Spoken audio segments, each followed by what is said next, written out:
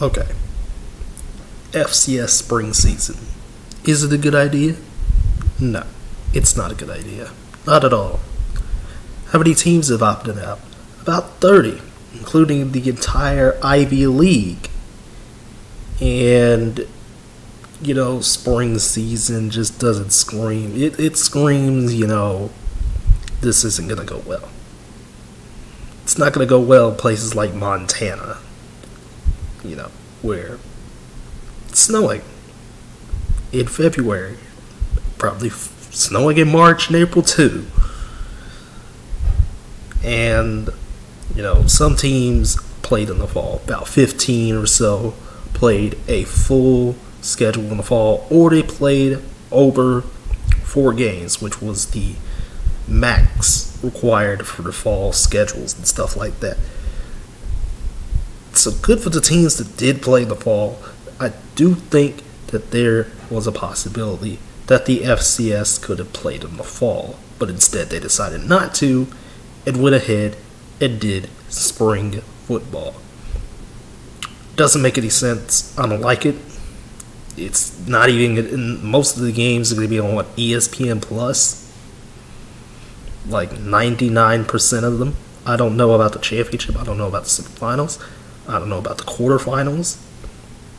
It's only a 16-team playoff this year. I don't even know who's going to come out on top because Trey Lance said, I'm not playing in the spring season. We don't have Central Arkansas playing in the spring season. Those were 2 teams that I'm very high on this year. I was very high on these 2 teams this year in the FCS. James Madison said, what about James Madison? Well, they didn't have Ben DiNucci anymore. They don't have DiNucci anymore. So whoever they were going to get out was who they were going to get out. And the schools continue to drop